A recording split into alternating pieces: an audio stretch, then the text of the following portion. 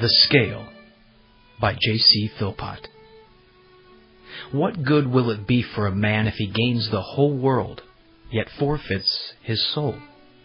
Or what can a man give in exchange for his soul? Matthew 16, verse 26.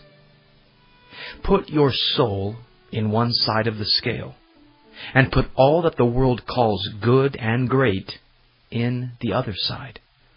Think of everything that the heart of man can desire: riches, honor, pleasure, power. Heap it up well. Fill one side of the scale until there is no room for more. Put in all the gold of Australia, all the diamonds of India, all the delights of youthful love, all the pleasures of wife and home, of children and friends, of health and strength, of name and fame.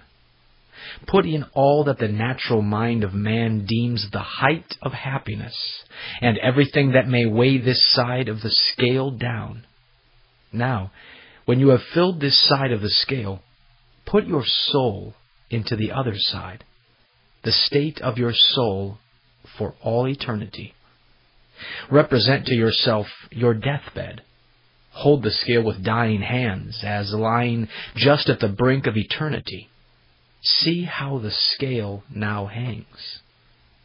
What if you had the whole world that you have put into the scale, and could call it all your own, but at that solemn hour felt that your soul was forever lost, that you were dying under the wrath of God, and there was nothing before you but an eternity of misery?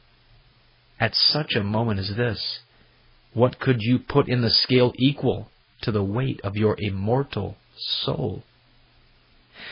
Take the scale again. Put into one side every affliction, trial, sorrow, and distress that imagination can conceive or tongue express. Let them all be yours.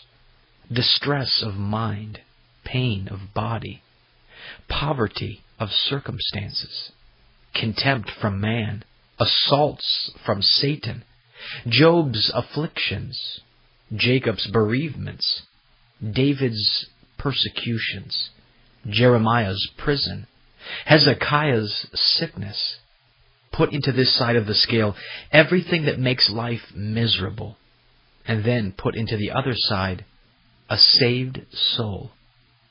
Surely, as in the case of worldly honors and riches and happiness, a lost soul must weigh them all down. So, in the case of afflictions and sorrows and troubles, a saved soul must weigh them all down too. This Puritan devotional has been brought to you by Grace Gems, a treasury of ageless sovereign grace writings.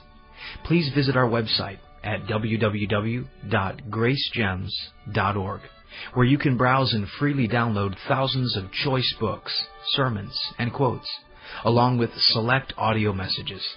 No donations accepted. Thank you.